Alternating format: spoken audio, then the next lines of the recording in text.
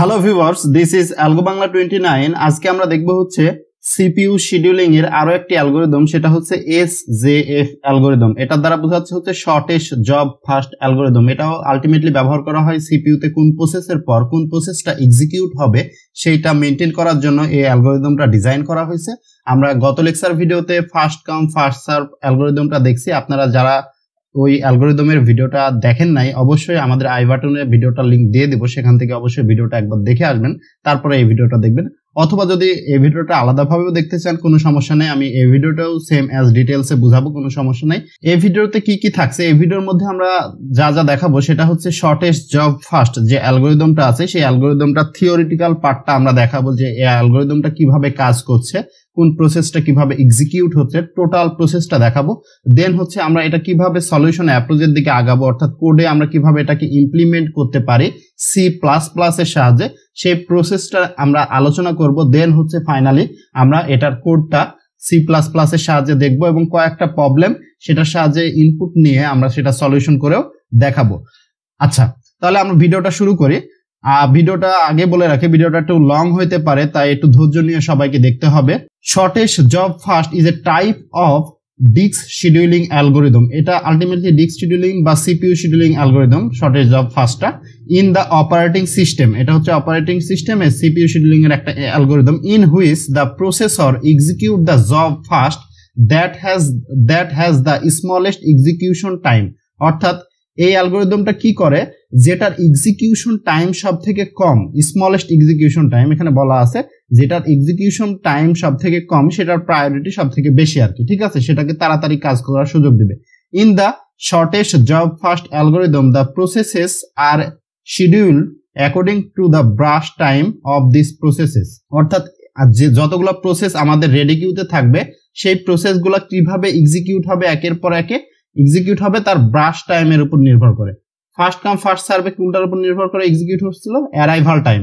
Shortest job ফার্স্টে brush time, এটাই difference. First come first survey যেটা হচ্ছে অ্যারাইভাল টাইম সব থেকে কম ছিল, সেটা কাজটা তাড়াতাড়ি হচ্ছিল। এটার হচ্ছে যেটার ব্রাশ টাইম বা যেটার এক্সিকিউশন টাইম বা যেটার কাজ করার সময় সব থেকে কম, সেটা সব থেকে তাড়াতাড়ি এক্সিকিউট হবে।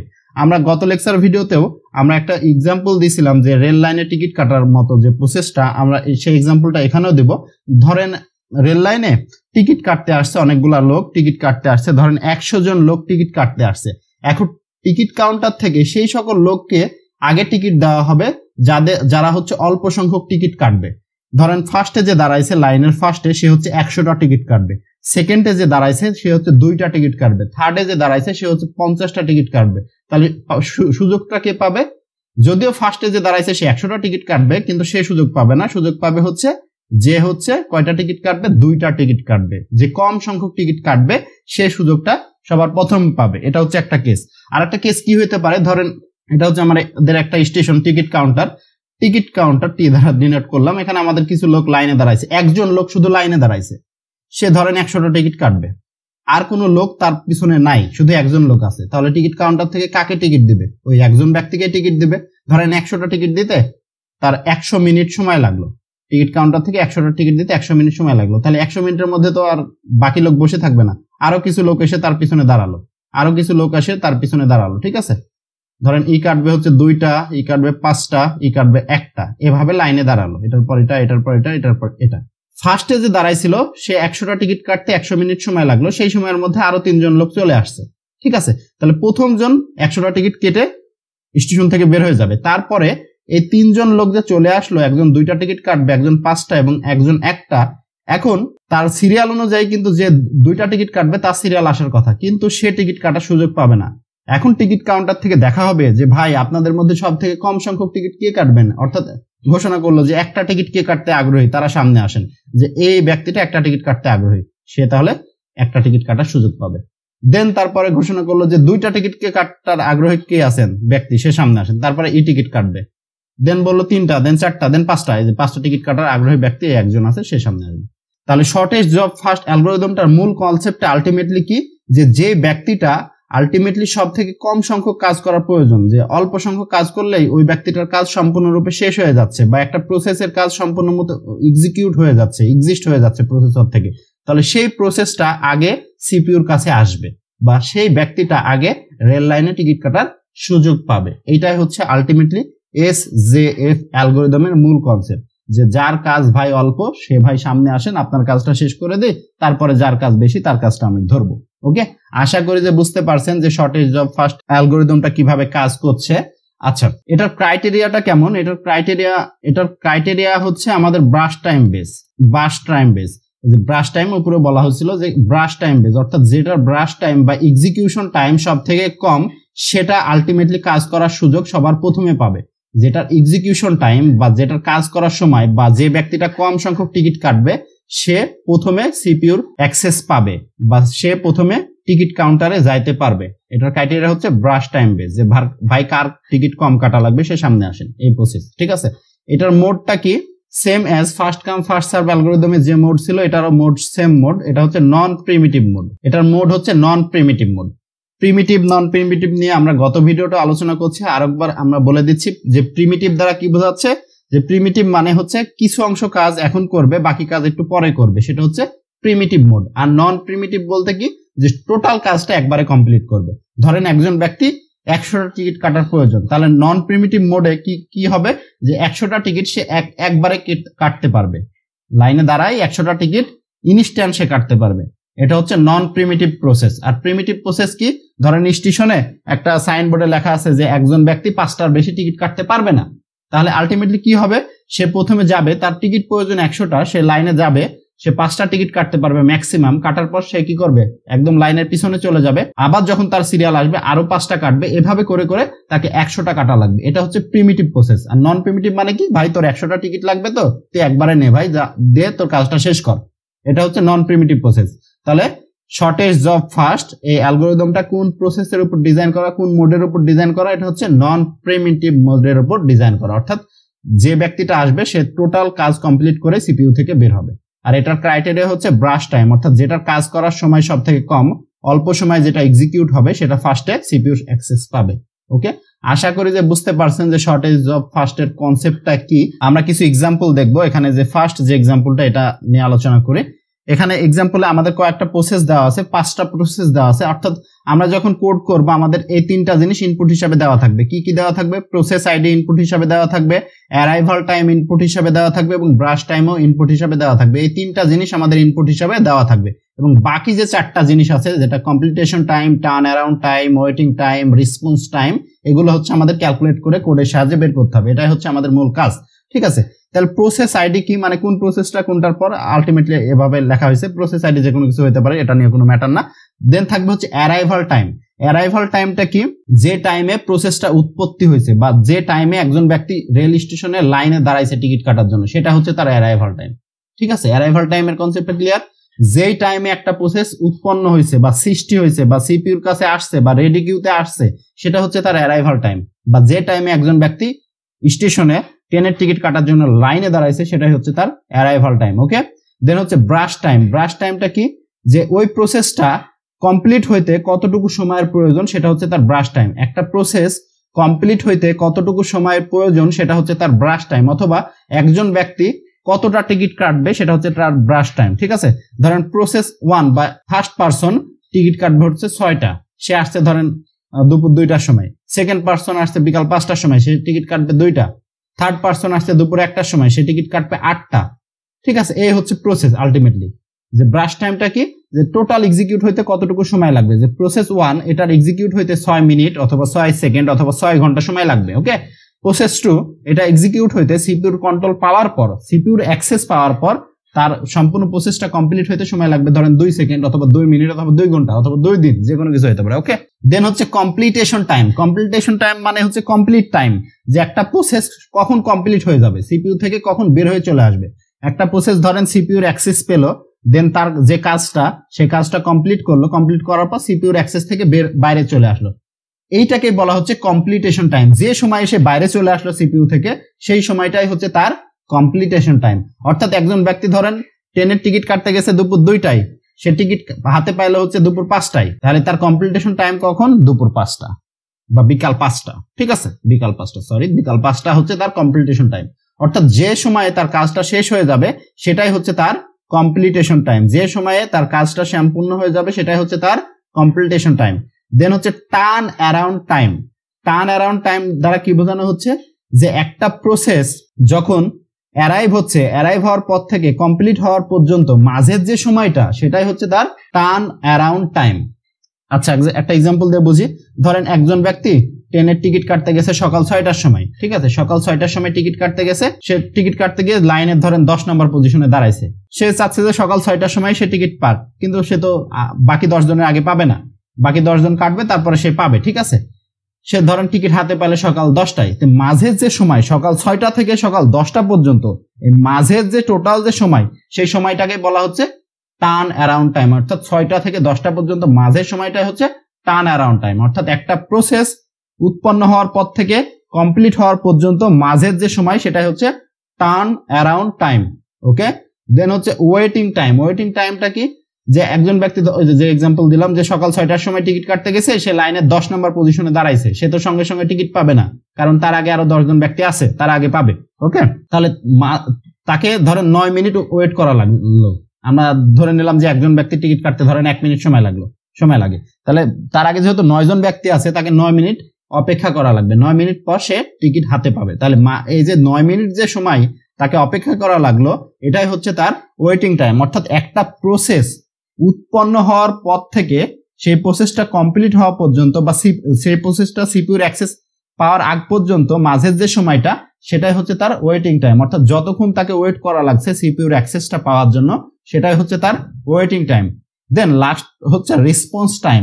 অর্থাৎ কখন তাকে সিপিইউ রেসপন্স করবে সেই সময়টাই হচ্ছে তার রেসপন্স টাইম, অথবা কখন যে টিকিট কাউন্টারে যে ব্যক্তিটা বসে আছে তাকে রেসপন্স করবে, তার কথা শুনবে, সেই সময়টাই হচ্ছে তার রেসপন্স টাইম। আশা করি যে এগুলো ক্লিয়ার। অ্যারাইভাল টাইম, বাস time, completion time, turn around time, waiting time এবং রেসপন্স টাইম এগুলো আশা করি যে ক্লিয়ার। দেন আমাদের আরেকটা জিনিস লাগে, সেটা হচ্ছে গ্যান্ট চার্ট।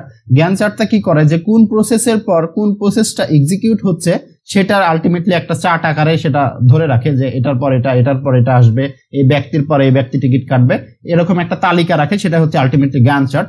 ওকে, তাহলে এখানে আমরা অনেকগুলা প্রসেস দেখতে পাচ্ছি। প্রসেস P1 থেকে P5 পর্যন্ত 5টা প্রসেস আছে।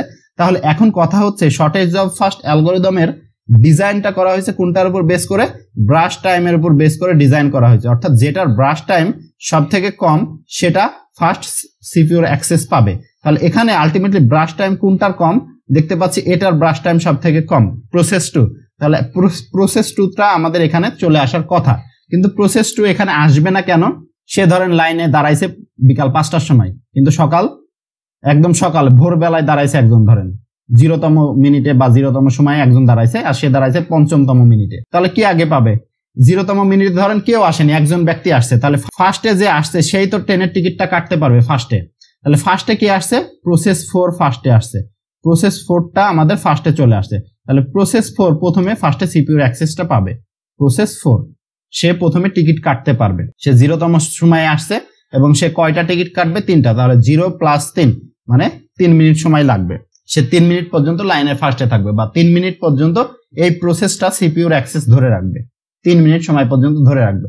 এখন আমাদের চলে আসবে হচ্ছে শর্টেজ অফ ফার্স্টের কনসেপ্টটা, যে এখন কোনটা আগে কাটতে পারবে কোনটা পরে কাটতে পারবে এটা ডিপেন্ড করবে হচ্ছে আমাদের শর্টেজ অফ ফার্স্ট যে অ্যালগরিদম সেটা হচ্ছে ব্রাশ টাইমের উপর ডিপেন্ড করে, সেটার উপর ডিপেন্ড করে এটা নির্ভর করবে যে P4 এর পর কোনটা আসবে। তাহলে 0 থেকে 3 মিনিট সময়, এই সময়ের মাঝে আর কি কোনো ব্যক্তি লাইনে দাঁড়াইছে? তাহলে এটা আমরা চেক করবো অ্যারাইভাল টাইমের উপর। হ্যাঁ, P1 দাঁড়াইছে লাইনে, আর কেউ দাঁড়াইছে P5 দাঁড়াইছে 5-এ, এই লিমিটের মধ্যে দাঁড়ায়নি। P3 দাঁড়াইছে 1টার সময়, ধরেন P5 দাঁড়াইছে 4টা, কিন্তু সে তো টিকিট কাটছে 3টা পর্যন্ত, ঠিক আছে। তাহলে P5 আমাদের আসলো না। তাহলে 2টা প্রসেস আমাদের কাছে এখন হাতে আছে। কয়টা প্রসেস? 2টা প্রসেস, একটা হচ্ছে P2 P1, একটা হচ্ছে আমাদের P1, অন্যটা হচ্ছে P3। এখন এই 2টা প্রসেসের মধ্যে কোনটা এখন সিপিইউর অ্যাক্সেস পাবে বা কোনটা টিকিট কাটতে পারবে সেটা ডিপেন্ড করবে হচ্ছে তার ব্রাশ টাইমের উপর। এই 2টা ব্যক্তি তো লাইনে চলে আসছে, এখন দেখবে যে 2টার মধ্যে কার কাজ কম। P1 টিকিট কাটবে ভাই 6টা, P3 টিকিট কাটবে ভাই 8টা। তাহলে কার কাজ সব থেকে কম? সে আগে সিপিইউর অ্যাক্সেস পাবে বা সে টিকিট কাটতে আগে পারবে।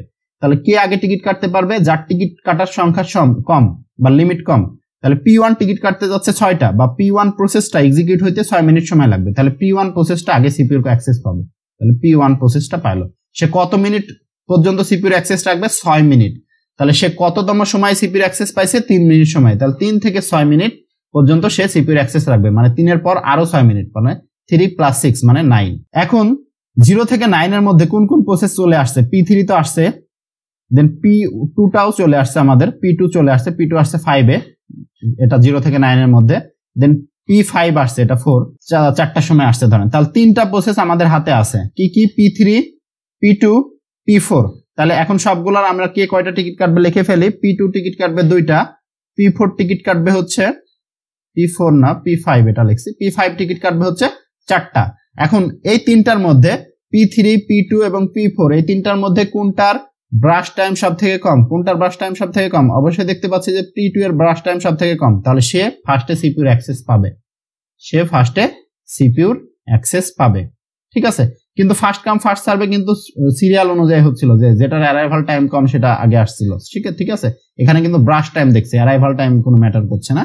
তাহলে ব্রাশ টাইম কোনটার কম? P2, তাহলে P2টা সিপিইউর অ্যাক্সেস পেল। এখন P2 কতক্ষণ পর্যন্ত সিপিইউর অ্যাক্সেস রাখবে? 2 মিনিট পর্যন্ত সে সিপিইউর অ্যাক্সেসটা রাখবে। সে পাইছে কখন হাতে সিপিইউ? 9 মিনিট সময়, তাহলে 9 + 2 মানে 11 মিনিট পর্যন্ত সে সিপিইউর অ্যাক্সেস রাখবে। ওকে, তাহলে এটাও এক্সিকিউট হয়ে গেল। তাহলে বাকি থাকে দুইটা প্রসেস, একটা হচ্ছে P3 এবং P5। P3 এবং P5 এর মধ্যে কোনটার ব্রাশ টাইম সব থেকে কম? অবশ্যই P5 দেখতে পাচ্ছি, তাহলে P5টা এখন সিপিইউর অ্যাক্সেস পাবে। তাহলে P5 কতক্ষণ পর্যন্ত সিপিইউর অ্যাক্সেস রাখবে? 4 মিনিট পর্যন্ত। তাহলে 11 + 4 মানে হচ্ছে 15, তাহলে 15 মিনিট পর্যন্ত সে সিপিইউর কন্ট্রোলটা রাখবে। ওকে, দেন ফাইনালি আমাদের একটা প্রসেসই বাকি আছে P3।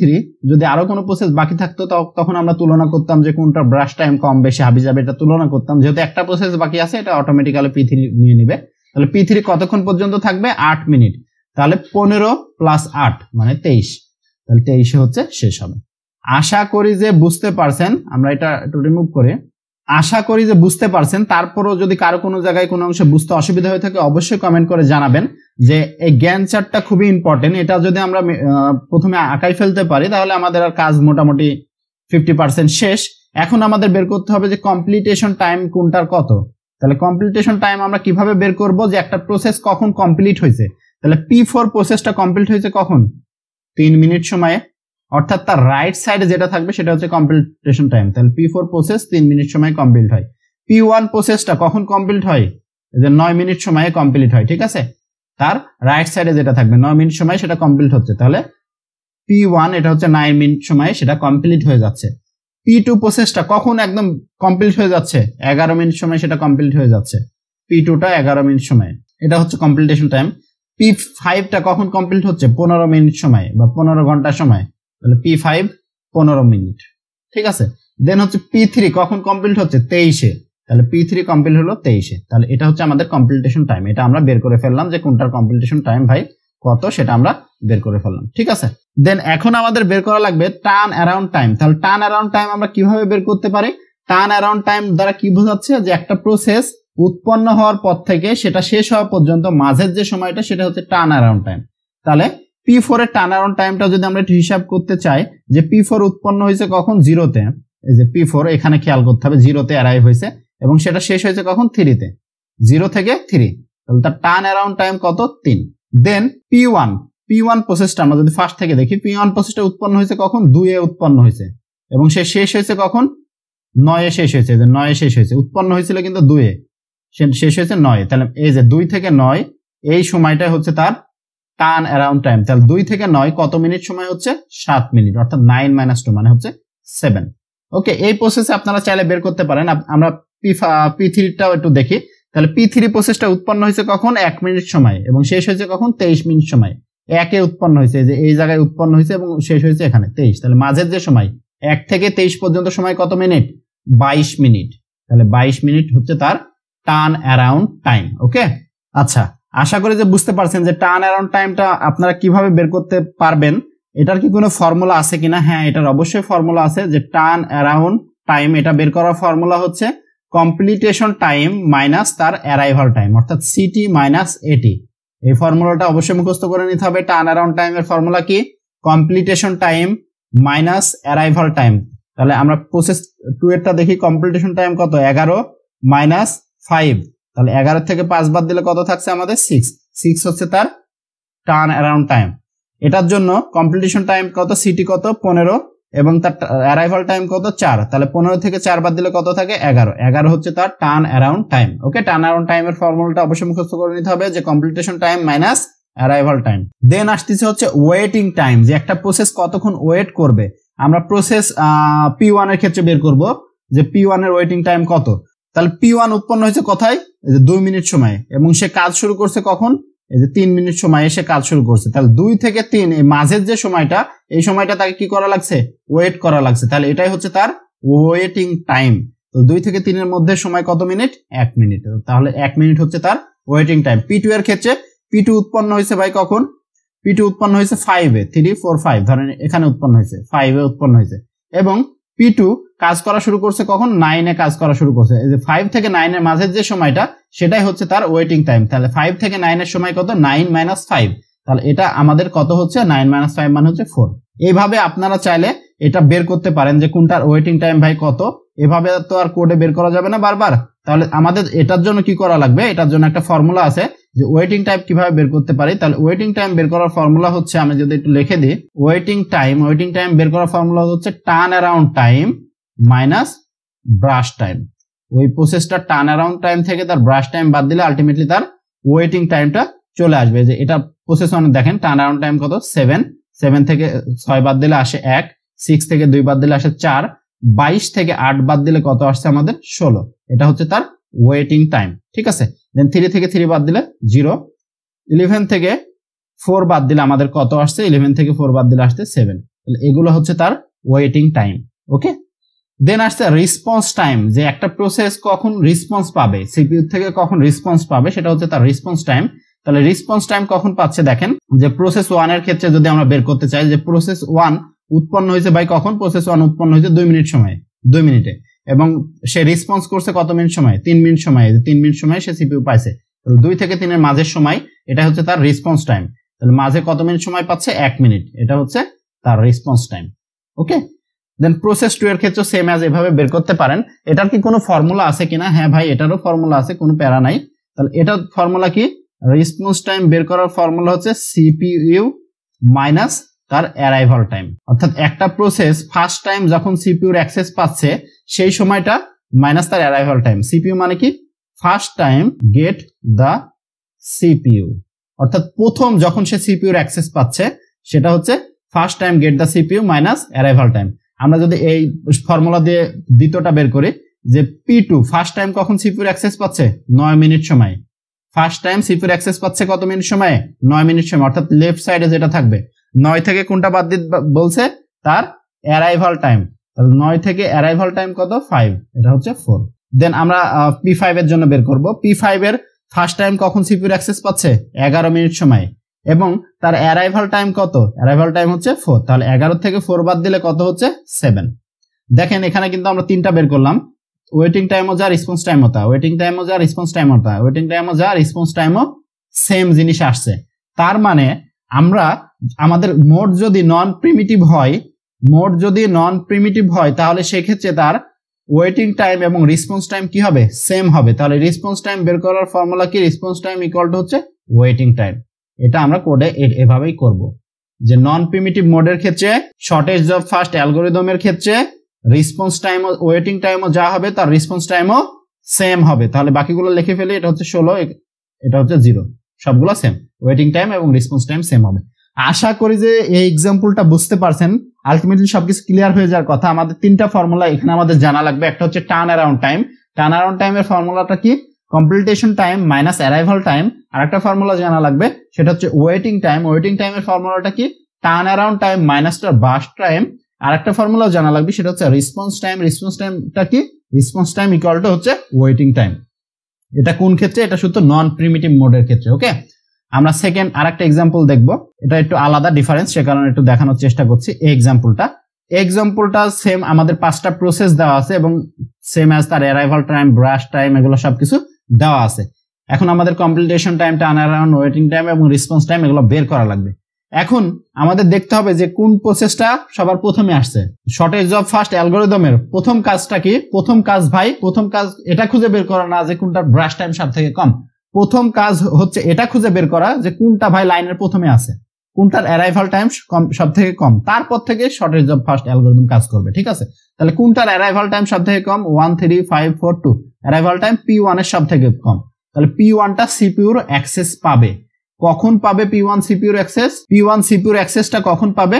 1 মিনিট সময়ে, কিন্তু প্রসেস তো শুরু হয়, জ্ঞান চার্ট তো শুরু হয় 0 থেকে, তাহলে সে 1 মিনিট সময় পাবে। তাহলে 0 থেকে 1 এর মাঝের যে স্টেটটা সেটা আইডল অবস্থায় থাকবে, অর্থাৎ সিপিইউ কোনো কাজ করবে না, সিপিইউ স্থির অবস্থায় বসে থাকবে 0 থেকে 1 মিনিট সময় পর্যন্ত সিপিইউ স্থির অবস্থায় বসে থাকবে, এটা হচ্ছে আইডল অবস্থা, ঠিক আছে। দেন P1 টা অ্যাক্সেস পাবে, যে 1 মিনিট সময় সে অ্যাক্সেস পাইছে, এবং তার ব্রাশ টাইম কত মিনিট?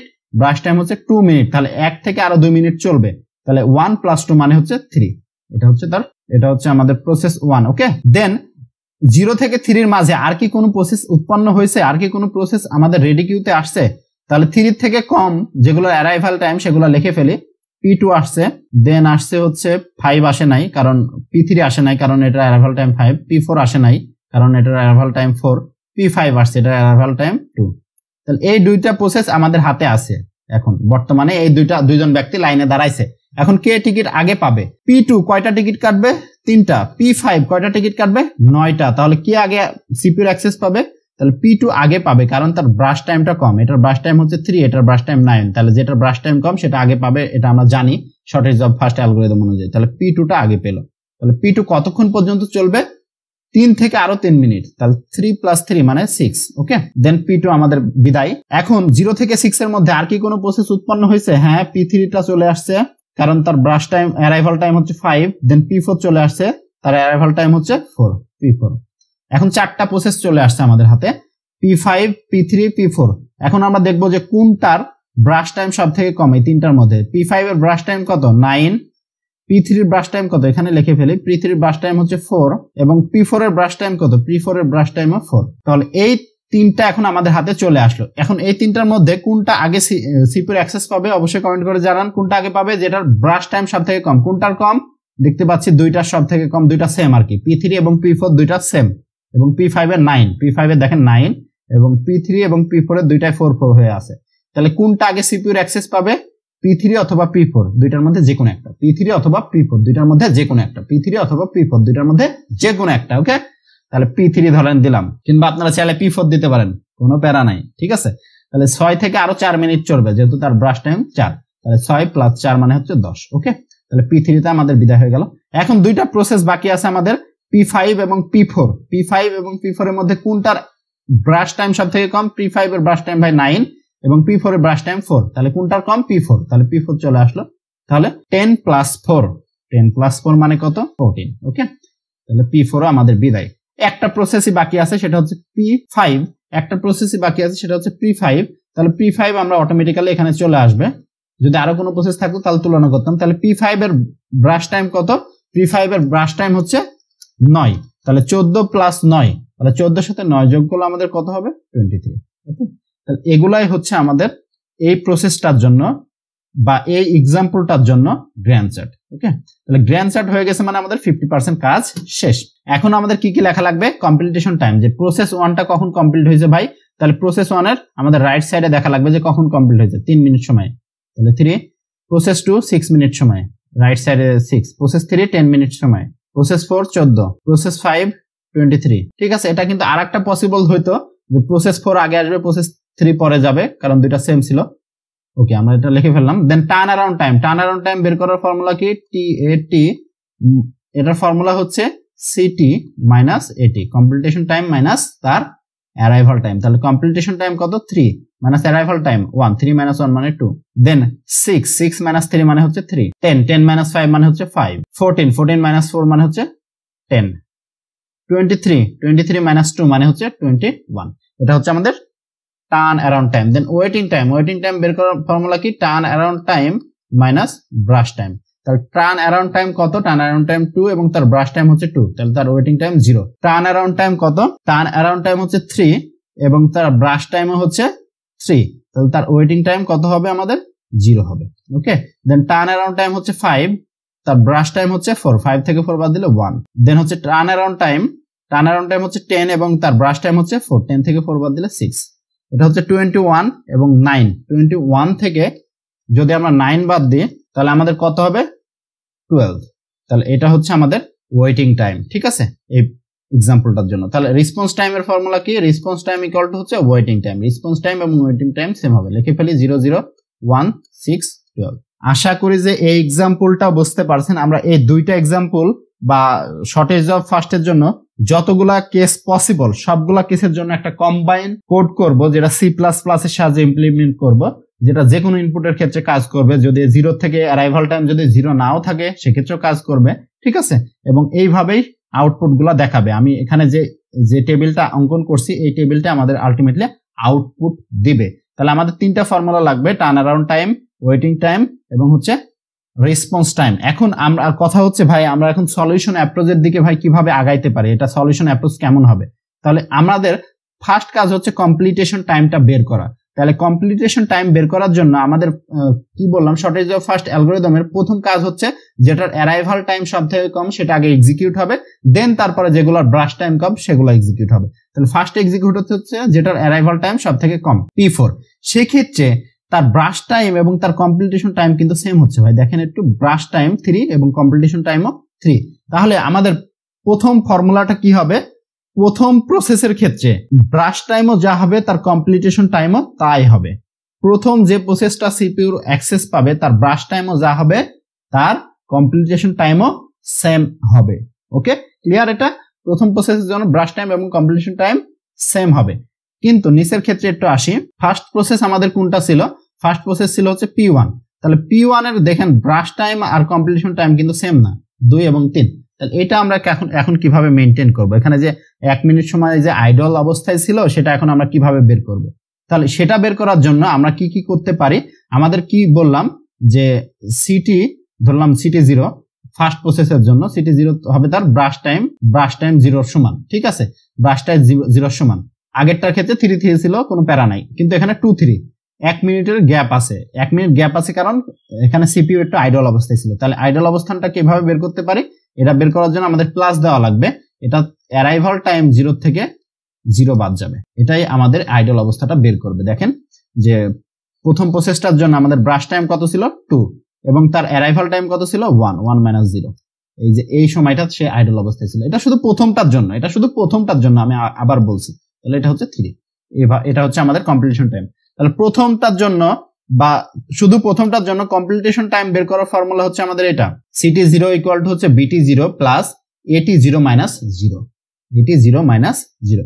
এটা হচ্ছে শুধু প্রথমটার জন্য কমপ্লিটেশন টাইম বের করার ফর্মুলা। ওকে, দেন আমরা সেকেন্ড যেটা এক্সিকিউট হয়েছে যে P1 এর কমপ্লিটেশন টাইম কিভাবে বের করছি?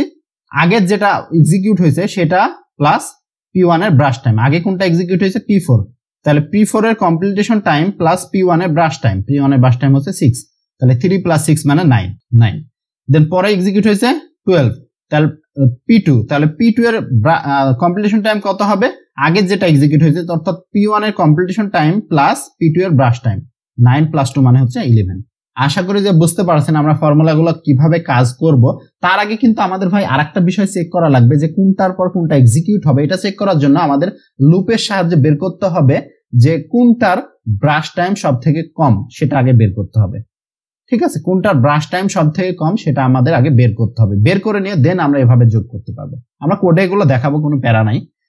ওকে, তাহলে আমাদের কমপ্লিটেশন টাইম যেহেতু বের করা হয়ে গেছে, তার আগে আমাদের আরেকটা প্রসেস করা লাগবে। আমাদের হচ্ছে এটা শর্ট করে নিতে হবে। ঠিক আছে, শর্ট করে নিতে হবে কোনটার উপর বেস করে? অ্যারাইভাল টাইমের উপর বেস করে শর্ট করে নিতে হবে। না স্যার আমরা বুঝবো কোনটা, যে কোন প্রসেসটা শুরুতে আসছে? মানে শুরুটার ক্ষেত্রে তো আমাদের শর্টেজ অফ ফার্স্ট অ্যালগরিদম কাজ করবে না, কারণ শুরুতে যেটা আসবে সেটা এক্সিকিউট হবে। তাহলে আমাদের প্রথম কাজ হচ্ছে শর্ট করে না। কারণ কি, যে এখানে দেখেন P4 এ 0 আসছে, এখানে দেখেন P1 এটা ঠিক আছে, কিন্তু এখানে P4 এ 0 আসছে, সে কারণে এটা আমাদের শর্ট করে নিতে হবে যেন P4টা সবার শুরুতে এক্সিকিউট হয়। ওকে, দেন হচ্ছে আমরা এই ফর্মুলা ফেলাবো। দেন কমপ্লিটেশন টাইম বের করা শেষ। কমপ্লিটেশন টাইম আমরা এই ফর্মুলা দিয়ে বের করব, সিটি ইকুয়াল টু বিটি প্লাস এটি মাইনাস 0। ওকে, এই ফর্মুলা দিয়ে আমরা বের করব। এটা শুধু ফার্স্টের জন্য। সেকেন্ডের জন্য হবে হচ্ছে city equal to city I minus 1 plus হচ্ছে বিটি আই। ঠিক আছে, মানে প্রিভিয়াসটার কমপ্লিটেশন টাইম প্লাস ওই প্রসেসটার ব্রাশ টাইম। ওকে, তাহলে পরবর্তী প্রসেসের ক্ষেত্রে বাকি কেসের ক্ষেত্রে সিটি আই ইকুয়াল টু হবে কি সিটি আই মাইনাস 1, মানে প্রিভিয়াসের কমপ্লিটেশন টাইম প্লাস ওই প্রসেসের বিটি আই, ওই প্রসেসের ব্রাশ টাইম। এই দুইটা হচ্ছে ফর্মুলা। এটা একটা এবং হচ্ছে এটা শুধু ফার্স্টেরটার জন্য, এই দুটা দিয়ে আমরা কমপ্লিটেশন টাইম বের করতে পারি। যেহেতু কমপ্লিটেশন টাইম ভাই বের হয়ে গেছে, আমাদের আর কোনো কাজ নাই, আমাদের কয়েক লাইন কোড লিখলে হয়ে যাবে। সেটা হচ্ছে টার্ন অ্যারাউন্ড টাইম কিভাবে বের করতে পারি। টার্ন অ্যারাউন্ড টাইম বের করতে পারি, এই যে ফর্মুলাতে আমি লিখে দিয়েছি যে সিটি মাইনাস এটি ওয়েটিং টাইম বের করতে পারি turn around time minus brush time, response টাইমটা কি হবে ওয়েটিং টাইমের সমান। আমাদের কাজ শেষ, এখন জাস্ট হচ্ছে ইমপ্লিমেন্ট করার পালা।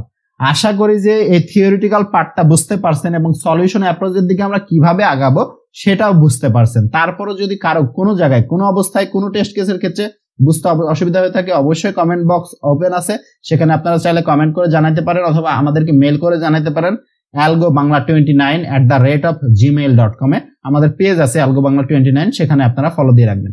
ওকে, আমরা কোডে চলে আসি। তাহলে কোডে আমরা প্রথমে কি করছি যে নাম্বার অফ প্রসেস এটা আমরা ইনপুট নিচ্ছি। আপনারা চাইলে এখানে একটা ইয়াও দিতে পারেন যে enter the number of processes, এই জাতীয় একটা লাইন অফ প্রিন্ট করে দিতে পারেন চাইলে। ওকে, আমরা প্রিন্ট করি না, একবারে যেহেতু input Dev number of processes. Then process টাইপের একটা অ্যারে ডিক্লেয়ার করছি যেটাতে n সংখ্যক এলিমেন্ট থাকবে। তাহলে প্রসেস টাইপের অ্যারে এটা কি, এটা হচ্ছে স্ট্রাকচার, সি প্লাস প্লাস এর স্ট্রাকচার ইউজ করে এটা আমাদের তৈরি করছি। এটা হচ্ছে ইউজার ডিফাইন, আপনারা চাইলে মানে স্ট্রিং, ইন্টিজার, ডাবল, ফ্লোট সব ডেটা টাইপ নিয়ে একটা নিজের মতো আপনারা চাইলে একটা স্ট্রাকচার বানিয়ে নিতে পারেন। এখানে আমাদের সবগুলো ইন্টিজার ভেরিয়েবল থাকবে, কি কি থাকবে প্রসেস আইডি থাকবে, অ্যারাইভাল টাইম থাকবে, বাস টাইম থাকবে, টার্ন অ্যারাউন্ড টাইম থাকবে, ওয়েটিং টাইম থাকবে এবং রেসপন্স টাইম যুক্ত একটা স্ট্রাকচার আমরা বানাই নিছি। তাহলে এই জাতীয় আমরা প্রসেস কয়টা ডিক্লেয়ার করলাম, n সংখ্যক এই জাতীয় প্রসেস আমরা ডিক্লেয়ার করলাম, সেটাকে PROC নামে ডিক্লেয়ার করছি। ওকে, দেন আমরা কি করলাম তিনটা জিনিস ইনপুট নিছি, প্রসেস আইডি ইনপুট নিছি, অ্যারাইভাল টাইম ইনপুট নিছি এবং তার ব্রাশ টাইমটা ইনপুট নিছি। Process ID, arrival time, brush time input নিছি। দেন তাকে শর্ট করে দিছি। কোনটার সাথে কম্পেয়ার করে শর্ট করছি, অ্যারাইভাল টাইমের সাথে কম্পেয়ার করে। এই যে দেখেন অ্যারাইভাল টাইমের সাথে আমরা কম্পেয়ার করে এটাকে শর্ট করে দিছি, কারণ কি যেটা অ্যারাইভাল টাইম সব থেকে কম সেটা ফার্স্টে তো এক্সিকিউট হবে। ঠিক আছে, দেন আমরা তিনটা ফাংশনের কল করছি। একটা হচ্ছে ফাইন্ড সিটি অর্থাৎ কমপ্লিটেশন টাইমটা ফাইন্ড করবে, দেন হচ্ছে ফাইন্ড TAT টার্ন অ্যারাউন্ড টাইমটা ফাইন্ড করবে, then find waiting time WT waiting টাইমটা ফাইন্ড করবে। এবং আমরা রেসপন্স টাইম কেন বের করলাম না, কারণ হচ্ছে ওয়েটিং টাইম এবং রেসপন্স টাইম হচ্ছে সেম দুইটার। তাহলে আমরা প্রথমে যে ইয়াটা চালাইছি ফাংশনটা কল দিছি সেটা যদি যাই ফাইন্ড সিটি, এই ফাংশনে কি কি কাজ করছে আমরা একটু ডিটেইলসে দেখবো। এই ফাংশনটার কাজটা বোঝায় আমাদের জন্য গুরুত্বপূর্ণ, কারণ বাকিগুলো খুবই ইজি। ওকে, কি কি পাস করছিলাম, প্রসেসটা পাস করছিলাম এবং কতগুলা প্রসেস আছে সেটা পাস করছি। দেন আমরা একটা বুলিয়ান ডেটা টাইপ ওকে ডিক্লেয়ার করছি, বুলিয়ান অ্যারে আর কি। ঠিক আছে, ওকে n সাইজের একটা অ্যারে ডিক্লেয়ার করছি এবং প্রসেস জিরো যে ফর্মুলাটা আমি লিখলাম ব্ল্যাকবোর্ডে, সেই ফর্মুলা লিখছি যে process zero dot city equal to process zero dot বিটি প্লাস প্রসেস জিরো ডট এটি মাইনাস জিরো। মাইনাস জিরো না দিলেও কোনো প্যারা নাই, আমি জাস্ট বোঝার সুবিধার জন্য দিয়েছি। এবং প্রসেস জিরোটা আমরা ট্রু করে দিয়েছি। ঠিক আছে, এখানে ওকে এর মধ্যে যতগুলো ভেরিয়েবল আছে, এই যে অ্যারেটা বুলিয়ান ডেটা টাইপ এটা ইনিশিয়ালি ফলস অবস্থায় আছে সবগুলা, আমরা ওকেটাকে কি করে দিলাম ট্রু করে দিলাম। ট্রু মানে হচ্ছে এটা অলরেডি এক্সিকিউট হয়ে গেছে, যে প্রসেস জিরোটা যেটা ফার্স্টে আসছে শর্ট করার পর সেটা অলরেডি এক্সিকিউট হয়ে গেছে। দেন আমরা ইন্ডেক্স নামে একটা ভেরিয়েবল নিয়েছি, কে ইকুয়াল টু 0 এই নামে একটা ভেরিয়েবল নিয়েছি ইন্টিজার। ওকে, দেন আমরা দুইটা লুপ চালাইছি, এখানে ফর লুপের মধ্যে আরেকটা ফর লুপ চালাইছি। ঠিক আছে, সবগুলো প্রসেস একে একে এক্সিকিউট হওয়ার জন্য। দেন মিনিমাম ডিক্লেয়ার করছি, মিনিমামের মধ্যে 10⁹ রাখছি। কেন রাখলাম, কারণ আমরা মিনিমাম ব্রাশ টাইমটা বের করতে যাচ্ছি। টেস্ট নামে একটা বুলিয়ান ডেটা টাইপ ডিক্লেয়ার করছি, যেটা ফলস কেন করছি সেটা ভিতরে বুঝতে পারবেন। দেন আমরা একটা লুপ চালালাম, লুপ কিন্তু 1 থেকে n পর্যন্ত চালাইছি দুইটা লুপই, কারণ জিরোটা অলরেডি এক্সিকিউট হয়ে গেছে। যে প্রসেসটা ফার্স্টের জন্য এটা এক্সেপশনাল, সেটা অলরেডি এক্সিকিউট হয়ে গেছে, বাকিগুলো আমাদের শর্টেজ অফ ফার্স্ট অনুযায়ী রান করবে। ওকে, দেন আমরা চেক করছি যে ওই প্রসেসটা অ্যারাইভ হয়েছে কিনা। আমরা ব্রাশ টাইম কোনটা ছোট বড় সেটা বের করা তো ভাই পরের কথা, ব্রাশ টাইম ছোট বড় সেটা বের করার হিসাব হচ্ছে পরের কথা। আগে আমাদের চেক করতে হবে যে ওই প্রসেসটা অ্যারাইভ হয়েছে কিনা, উৎপন্ন হয়েছে কিনা, বা ওই ব্যক্তি লাইনে দাঁড়াইছে কিনা। আমরা যদি এমনি যদি এটুক কোড যদি না করতাম, আমরা যদি ফার্স্ট কাম ফার্স্ট সার্ভের মতো করতাম তাহলে হতো, কিন্তু আমরা সেক্ষেত্রে এক্সিকিউট হয়ে যেত এমন ব্যক্তি, ধরেন একজন ব্যক্তি লাইনে দাঁড়ায়নি কিন্তু সে টিকিট কেটে ফেলছে, এই জাতীয় ব্যাপার হয়ে যেত। সে কারণে আমরা প্রথমে কি চেক করলাম যে ওই ব্যক্তিটা লাইনে দাঁড়াইছে কিনা ভাই, এবং ওই ব্যক্তিটা আগে টিকিট কাটছে কিনা সেটাও আগে চেক করলাম। ঠিক আছে, আগে এক্সিকিউট হয়েছে কিনা। ফলস মানে এক্সিকিউট হয়নি, ফলস মানে এক্সিকিউট হয়নি, যে ট্রু করে দিয়েছে মানে এক্সিকিউট হয়েছে, ফলস মানে এক্সিকিউট হয়নি। দেন আমরা কম্পেয়ার করলাম যে ওই প্রসেসটা উৎপন্ন হয়েছে কিনা। উৎপন্ন হয়েছে কিনা এটা আমরা কিভাবে বের করব, আমরা কিন্তু ব্ল্যাকবোর্ডে অলরেডি দেখাইছি, আমি আরো একবার যাই। এই যে উৎপন্ন হয়েছে কিনা আমরা এখানে কিভাবে বের করছি, আমরা কিন্তু প্রথমে বলছিলাম যে 0 থেকে 3 এর মধ্যে কোন কোন প্রসেস আসছে, 0 থেকে 3 এর মধ্যে কোন কোন প্রসেস আসছে আমরা কিন্তু লিখে ফেলছিলাম যে P1 আসছে ভাই, P2 তো এক্সিকিউট হয়ে গেছে, P3 আসছে, দেন আসছে হচ্ছে P5 আসছে। এই দুটো প্রসেস আমরা কিন্তু লিখছিলাম যে 0 থেকে 3 এর মধ্যে কোন কোন প্রসেস আসছে। তাহলে সেই জিনিসটাই আমরা এখানে ক্যালকুলেশন করছি যে ওই প্রসেসটার কমপ্লিটেশন টাইমটা তার অ্যারাইভাল টাইম থেকে বড় অথবা সমান কিনা। যদি বড় অথবা সমান হয় তার মানে ওই প্রসেসটা উৎপন্ন হয়েছে। অর্থাৎ অ্যারাইভাল টাইম থেকে যদি কমপ্লিটেশন টাইম বড় হয় প্রিভিয়াসটার কে এর মান কিন্তু আমরা 0 ডিক্লেয়ার করছি, মানে প্রিভিয়াসটা এখানে 1 থেকে চলছে, কে এর মান কিন্তু 0, i-1 অর্থাৎ 0। প্রিভিয়াস প্রসেসের কমপ্লিটেশন টাইম তা যদি অন্য একটা প্রসেসের অ্যারাইভাল টাইম থেকে বেশি হয়, প্রিভিয়াস প্রসেসটার কমপ্লিটেশন টাইম যদি অন্য একটা প্রসেসের অ্যারাইভাল টাইম থেকে বেশি হয় তার মানে প্রসেসটা উৎপন্ন হয়েছে, কেবল রেডি কিউতে চলে আসছে। এবং যদি ওই পজিশনটা যদি ফলস অবস্থায় থাকে, মানে এখনো এক্সিকিউট হয়নি, তাহলে আমরা এই কন্ডিশনে প্রবেশ করবে। তখন আমরা বের করব যে এখন বলেন যে কোনটার ব্রাশ টাইম ছোট কোনটার বড়, এটা একটু বলেন। তারপরে আমরা বের করছি যে কোনটার ব্রাশ টাইম ছোট বড়। যে মিনিমাম প্রথমে যেটা ডিক্লেয়ার করছিলাম সেটা যদি প্রসেস আই এর ব্রাশ টাইমের থেকে বড় হয় তার মানে এটা ছোট তার মানে, ঠিক আছে। তাহলে সেটাই আমরা বের করলাম যে যেটা ছোট হবে সেটাকে আমরা মিনিমামের মধ্যে প্রবেশ করাই দিলাম এবং ইন্ডেক্সটা রাখার জন্য ইন্ডেক্স নামে যে ভেরিয়েবল ডিক্লেয়ার করছিলাম এখানে ইন্ডেক্সের মধ্যে আইটা রেখে দিলাম। ওকে, এভাবে চলতে থাকবে, এন পর্যন্ত চলতে থাকবে এবং ফাইনালি যখন যে প্রসেস ইন্ডেক্সটা আমরা যখন পেয়ে যাব যেটার হচ্ছে ব্রাশ টাইম সব থেকে কম, ওই ইন্ডেক্সের আমরা কি বের করব, কমপ্লিটেশন টাইমটা বের করব। কমপ্লিটেশন টাইম ইকুয়াল টু হবে হচ্ছে process index dot brush time, মানে ওই প্রসেসটার ব্রাশ টাইম প্লাস তার প্রিভিয়াস প্রসেসের কমপ্লিটেশন টাইম। প্রিভিয়াস প্রসেস আমরা কোনটার মধ্যে রাখছি, কে এর মধ্যে রাখছি, কে এর মধ্যে, কে ইকুয়াল টু 0, এই যে 0 প্রিভিয়াস প্রসেস রাখছি, ঠিক আছে। এখানেও কিন্তু কে দ্বারা কম্পেয়ার করছি, মানে প্রিভিয়াসটা, ঠিক আছে। দেন কে এর মানটা কিন্তু আবার আপডেট করছি। কে এর মান কেন আপডেট করলাম, একটা যখন এক্সিকিউট হয়ে গেছে তার পরেরটাই হচ্ছে তখন কে, তার পরেরটাই কে, সে প্রসেসটা যত নাম্বারই হোক সেই পরেরটাই হচ্ছে কে। এবং এটার ওকে যে ডেটা টাইপটা ছিল বুলিয়ান ডেটা টাইপ, সেটাকে আমরা 2 বা ভেরিয়েবলটা ছিল সেটাকে 2 করে দিলাম, মানে এই প্রসেসটা ভাই অলরেডি এক্সিকিউট হয়ে গেছে, এই প্রসেস নিয়ে আর নাড়ানাড়ি করেন না, ঠিক আছে। আশা করি যে এটুক বুঝতে পারলে আলটিমেটলি শর্টেজ অফ ফার্স্ট অ্যালগরিদমটা বোঝা শেষ আপনাদের, বাদ বাকি সব সেম অ্যাজ। দেন আমরা বের করছি টার্ন অ্যারাউন্ড টাইম বের করার ফর্মুলা কি, জাস্ট লুপ চালাইছি একটা 0 থেকে n পর্যন্ত, দেন হচ্ছে টার্ন অ্যারাউন্ড টাইম হচ্ছে সিটি মাইনাস এটি, কমপ্লিটেশন টাইম মাইনাস তার অ্যারাইভাল টাইম। দেন বের করছি ওয়েটিং টাইম, এটা বের করার ফর্মুলা আমরা অলরেডি বলে দিছি, ফর্মুলাটা কি হবে, turn around time minus brush time. Waiting time বের করার ফর্মুলা হচ্ছে 0 থেকে একটা লুপ চালাবে n পর্যন্ত, দেন হচ্ছে টার্ন অ্যারাউন্ড টাইম থেকে তার ব্রাশ টাইমটা বাদ দিলে হয়ে যাবে হচ্ছে ওয়েটিং টাইম। এবং ওয়েটিং টাইম যদি কোনো ক্ষেত্রে 0 থেকে ছোট হয় তাহলে সেক্ষেত্রে সেটা 0 হিসাবে বিবেচিত হবে, কখনো নেগেটিভ আসবে না আর কি, ঠিক আছে। নেগেটিভ আসলে সেটাকে আমাদের 0 ধরা লাগবে, ঠিক আছে।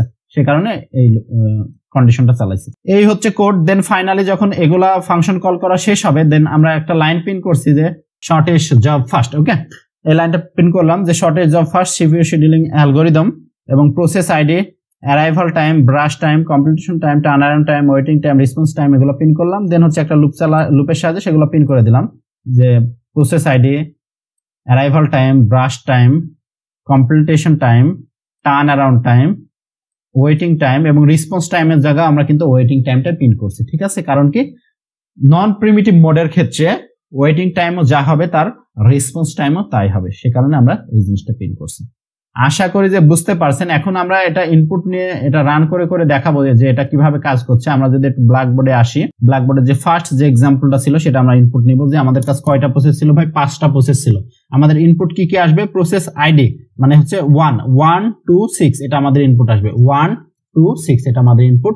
দেন হচ্ছে 2 5 2 মানে কি কি ইনপুট নিলাম, 2 মানে হচ্ছে প্রসেস আইডি P2, দেন 5 মানে হচ্ছে অ্যারাইভাল টাইম, মানে P2 প্রসেসটা 5 মিনিট সময় অ্যারাইভ হয়েছে বা 5টার সময় অ্যারাইভ হয়েছে, দেন তার ব্রাশ টাইম হচ্ছে 2।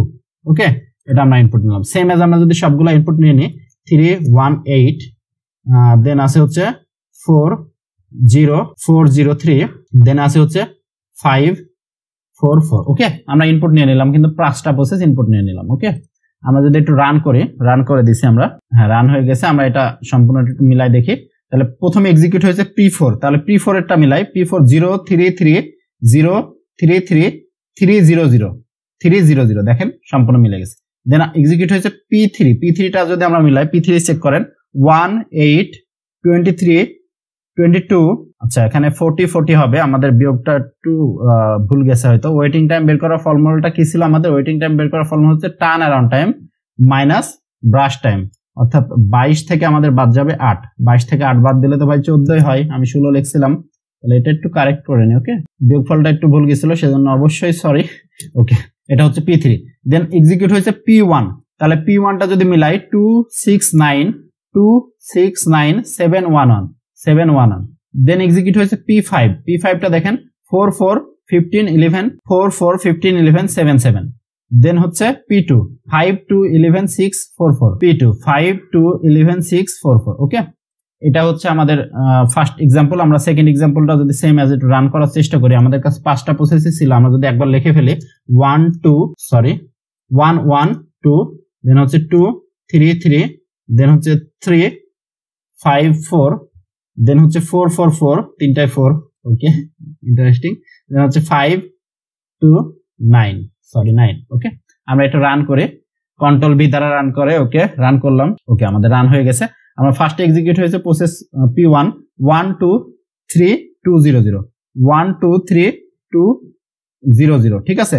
দেন হচ্ছে P5 এক্সিকিউট হয়েছে, P5 হচ্ছে 2 9 23 21 12 12, ঠিক আছে। দেন এক্সিকিউট হয়েছে P2 হচ্ছে 3 3 6 3 0 0, 3 3 6 3 0 0, দেন এক্সিকিউট হয়েছে P4 হচ্ছে 4 4 10 6 2 3 2 2, 4 4 P4 4 4 10 6।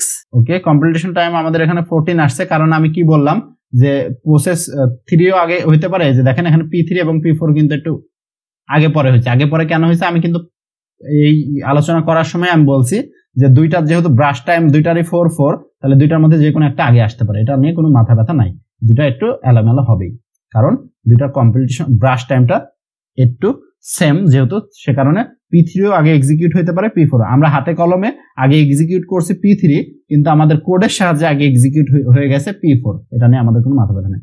আশা করি যে বুঝতে পারছেন। আমি এই জাতীয় অনেকগুলা এখানে এক্সাম্পল আমি অলরেডি দিয়ে রাখছি, আপনারা চাইলে এগুলো যে কোনো কিছু রান করে দেখতে পারেন। আমরা এই এক্সাম্পলটা রান করে একটু দেখাই। কন্ট্রোল বি রান করলাম, রান করে করে দেখতে পারেন এবং সেটা হাতে কলমে মিলাই নিতে পারেন। এই যে আমাদের রান হয়েছে, ঠিক আছে।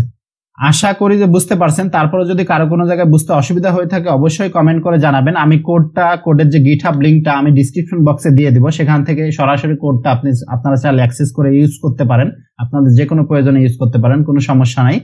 আর আপনারা যারা আমাদের চ্যানেল নতুন ভিউয়ার্স আছেন এবং যারা আমাদের ভিডিওগুলো রেগুলার দেখছেন কিন্তু আমাদেরকে এখনো সাপোর্ট করেন নাই, সাবস্ক্রাইব করেন নাই, তারা অবশ্যই দয়া করে একটু সাবস্ক্রাইব করবেন। আপনারা যত বেশি সাবস্ক্রাইব করবেন বা আমাদের ভিডিওগুলো যত বেশি শেয়ার করবেন, আমরা নতুন নতুন টপিক ভিডিও বানানোর জন্য তত বেশি মোটিভেশন পাবো। ধন্যবাদ সবাইকে। This is algo Bangla 29। ধন্যবাদ।